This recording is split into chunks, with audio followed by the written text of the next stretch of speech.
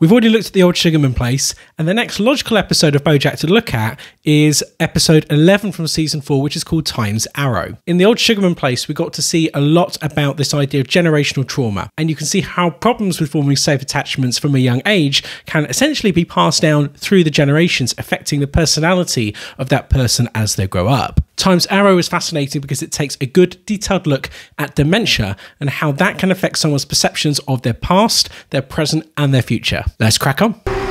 Slow down, Henrietta. A lady mustn't rush. It's unbecoming. I am not Henrietta. I'm your son. My son is a ball of gas. Yes, your son, Bojack. I'm him. I'm the ball of gas. But you're also a star. Wait, Mom, do you remember? Shh, Henrietta, I am talking to the sun. Son, you're a ball of gas, but you're also a star. We call you Son. Problems recognizing people is really common in Alzheimer's. There is a phenomenon that's called prosopagnosia. That's a big fancy way of saying that you can't actually recognize people's faces. In this case, Henrietta is probably somebody from her past, pre-Bojack, and if she feels that that's the time period in which she's living right now, then that's probably why she's confusing people.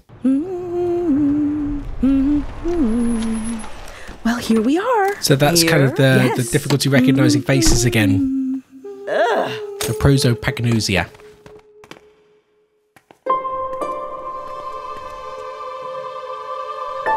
So it's kind of like this blank slate, really, where she's confusing time periods where there was a little bit of her in the present, her there as an adult, and now her there as a kid. Again, very common in Alzheimer's, where people's perception of what time period they're living in can often jump around quite a lot and be very, very muddled. Even your lungs expostulate as they struggle to expel your ample corpulence. She's saying your lungs think you're fat too. Father says I'm just growing. It's a bit of a theme about body image with her, isn't it? Physically impede your egress.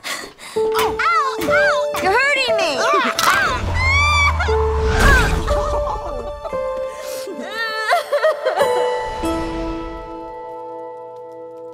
Beatrice, stop reading and put on your uniform. Father, I don't feel well.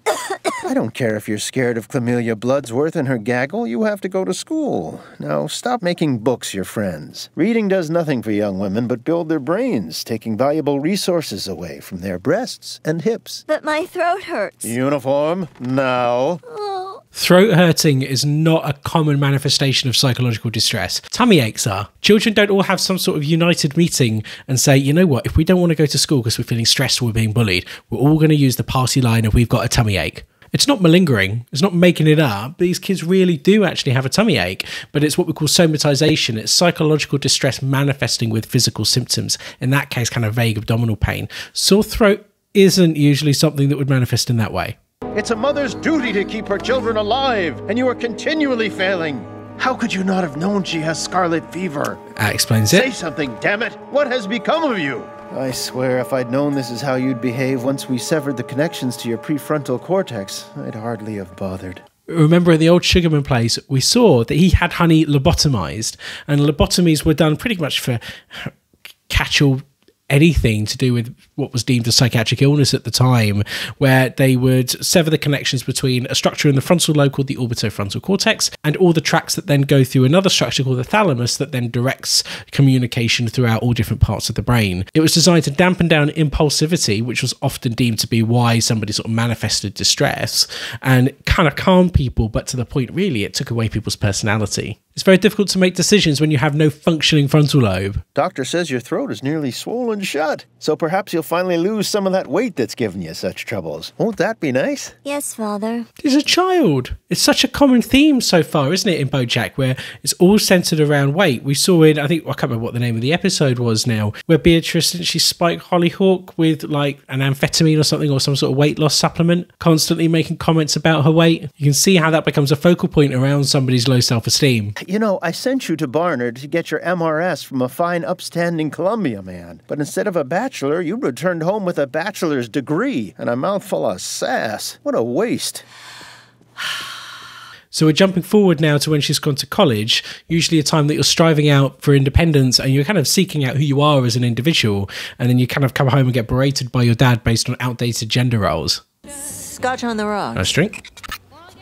That little distortion is interesting. Nope, just crashing some dumb debutante's party. Merging of memories, I Do you suppose. mean for dumb to describe the party or the debutante? Because I might agree with you or I might be offended. You're the dumb debutante, aren't you? A lot of people with dementia get confused as to the chronology of events that have happened in their life. What happened first, then what happened after that, then what happened after that. And they can kind of mesh together a little bit. And so somebody's story, when they're giving it to you, it could kind of jump around quite a lot in a way that seems very confusing. But that's how they remember it. I'd encourage anybody that if there's moments in this episode where you go, hang on, why have we gone from that to that and why are we jumping around here, then kind of reflect on what that must be like to be living in that sort of mind for somebody with dementia, because it might explain a lot about how they behave and what they say. Looks like you pegged me as well as I pegged you. What must your mother think of you? Oh, she doesn't think much about anything anymore. Oh, I'm sorry. Did she pass? No, not exactly. We saw in the Old Sugarman Place how she lost her brother in the war. Then she's kind of lost her mum essentially through the lobotomy. At least lost her personality and lost the affection and the warmth and the relationship she once had with her. So now really all she's left with is an abusive father. And I imagine looking now for a partner who is the polar opposite of her dad to kind of represent some sort of escape from the environment with which she's left in. Mine did.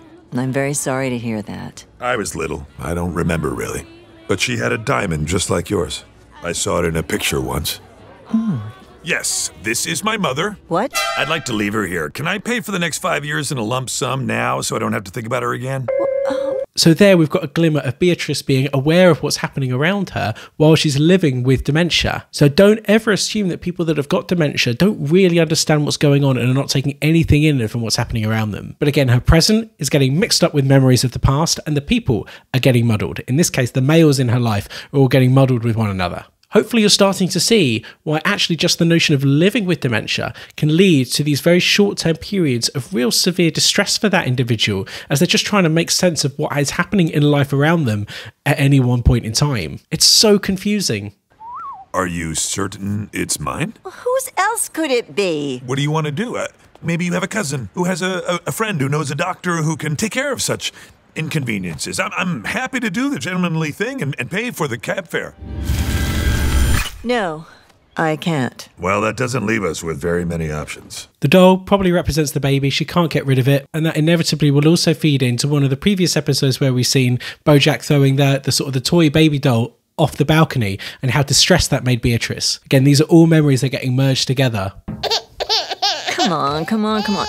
Sleep. The baby's hungry. I tried. Has a He won't name. eat. I don't know what he wants. Well, can you figure it out? If I don't sleep, how can I work to support you and the child, let alone have energy left over to write? Maybe if anyone wanted to pay you for anything you wrote, we'd be able to afford a nanny and a maid. So the side effect of her going for a bloke that is the polar opposite of her dad in terms of personality is that they've now got the polar opposite in terms of lifestyle. I burnt dinner again, but you can pick at the charred remains and delight me and your simple son with stories of your noble salt-of-the-earth co-workers like Eight-Finger Joe and sports team Steve, before locking yourself in your study for the night to chip away at your never-ending goddamn novel. I'll clean up the kitchen and bathe our filthy child, and we'll just keep waltzing through this goddamn proletariat dream. So much resentment, and that's a horrible environment for a kid to grow up in. The people that are meant to keep you safe are constantly bickering and inconsistent in their responses to you, and then it just causes chaos really for you. Beatrice seems to be wanting now to be looked after, to have a financial income from the male in the household that kind of ends up giving her the same lifestyle that she was accustomed to growing up. So she was initially trying to escape her father, and now she kind of wants her father back, who was always there to supply the lifestyle that she wanted, even if it meant the abuse that came with it. Yeah, there we go. So we're sort of rebuilding the lifestyle that she grew up with. So this is replaying her early life now that she's an adult.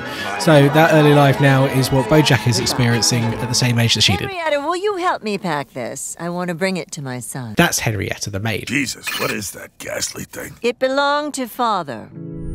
I'm giving it to Bojack. I never cared for the aesthetic arts. Dulls the senses. Art should be straightforward and utilitarian, like my novel. These little distortions are suggesting maybe there's some cracks or gaps in the memory, and that maybe even it's a distorted version of events. We see it with people that have experienced a traumatic episode at some point that kind of feeds into the anxiety and depression associated with things like PTSD, that all the emotions can end up amplifying some aspects of events, diminishing others, and you end up remembering a distorted version of events that isn't entirely accurate compared to what actually happened. I don't know why you don't just get a divorce already. There we go, jumping around again. That's the Hollywood way. We're out of mustard. Let's get a divorce. I'm a little sad. Divorce. We've grown apart over the years, and our And adult holding a child piece has of her moved out dad the with house, the and there's photo no or reason for painting, us to whatever it stay is. together. Divorce. That actually is a legitimate reason to get a divorce. Well, who else would have me now after what you did to my body? What I did? Anyway, do you want this painting? It belonged to your grandfather, a man who knew what marriage meant. Interestingly, now she's going back and idolizing her dad, so she's looking back at this with rose-tinted glasses. Alzheimer's is a neurodegenerative disease.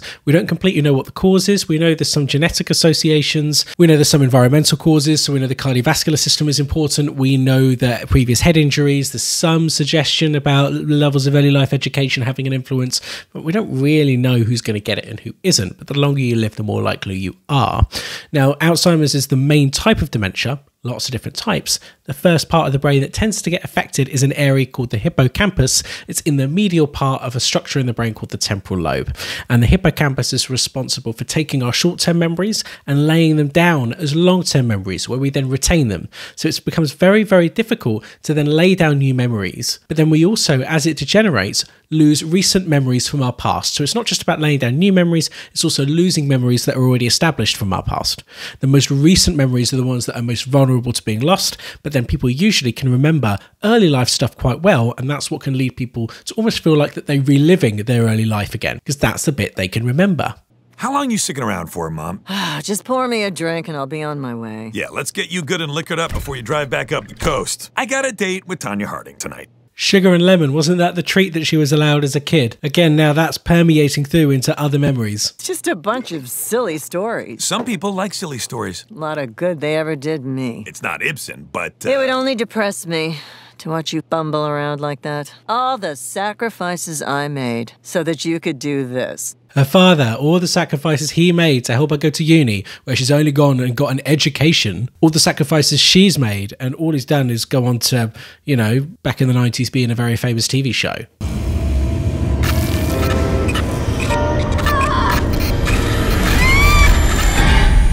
That was pretty intense. So we saw her mum and her lobotomy. We saw her giving birth to Bojack. We saw her cuddly toy being burnt in a fire. These are all things that have been really prominent influences in her life and the way that she's developed and the way that she then sort of cares for Bojack and the way his attachments have formed. And they kind of just merge together in a really quite intense little montage there, all with this sort of fire and brimstone theme that must be pretty distressing actually for the person experiencing it.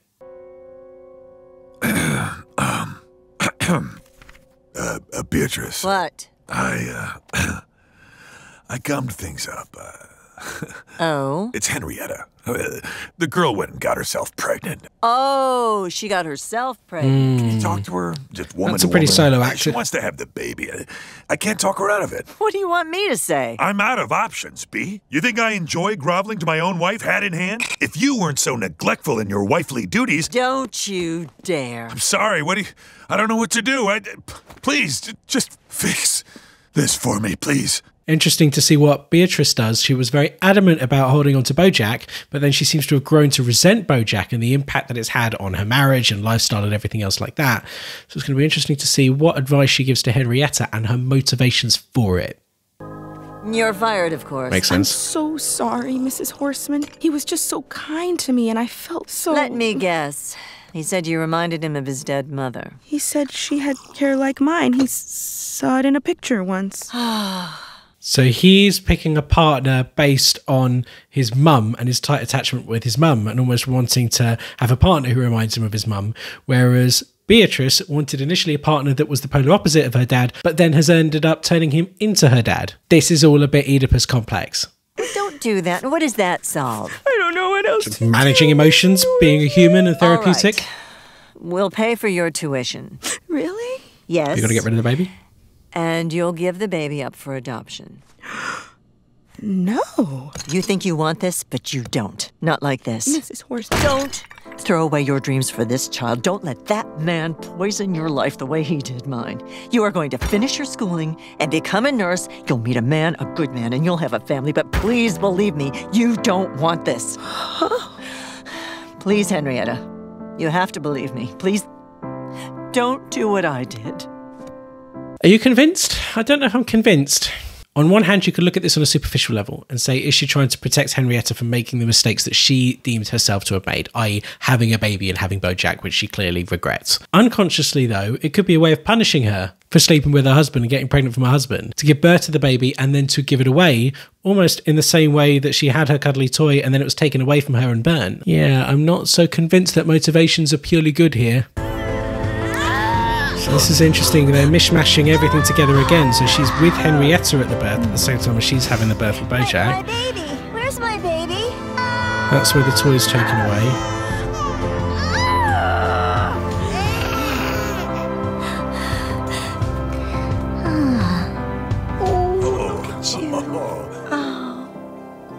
You did it, Henrietta. Yeah, I'm still don't really believe that the motivation is all good. And there isn't this element of once the baby's taken away. See, that's how I felt when my doll was taken away and burnt. Oh, no, no, please, don't. Stop. Why are you doing this? Beatrice, remember what we say about crying?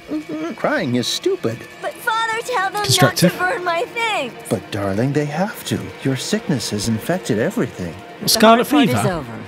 Wait. It's a Wait, I bacterial wanna hold her. infection. No, you'll get attached. Wait, It all must she's be already destroyed attached. for your own good. I need to hold her. This is for your own good. But not my baby. Yes, especially your baby. See, doesn't Yep. that feel better? My baby. Wait, please. I need to hold her. No. Wait, no, please come back. I need to hold her. Please. There's something different about having had something that you formed an attachment to that's then been taken away compared to something that you've never had at all. Come on now, be strong. You can't let your womanly emotions consume you. You don't want to end up like your mother now, do you? Ironically, who can't really feel any emotions because she's I lobotomized. promise. One day this will all be a pleasant memory.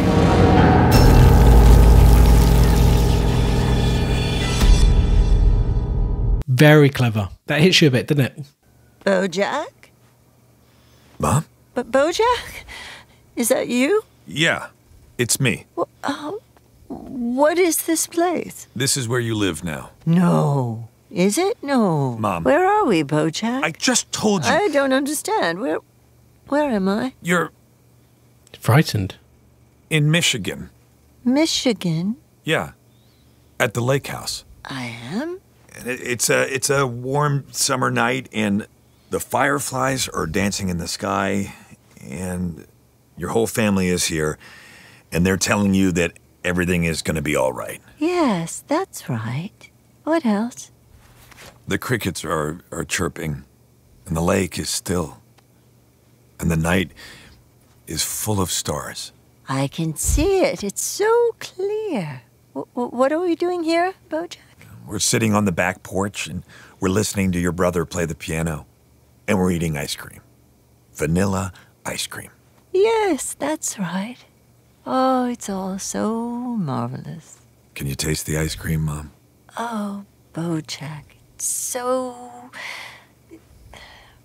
delicious. There was an opportunity there for him to almost pass some of that abuse back to his mum as punishment and revenge for what she's done to him. For somebody that isn't very emotionally mature, he took the high road. If you like that episode, then do let me know in the comments below, and do suggest any others that you want me to look at. If you also liked it, then do check out the other episodes of Bojack that I've done. They'll be floating around somewhere here, and I will see you for another video very, very soon. Bye.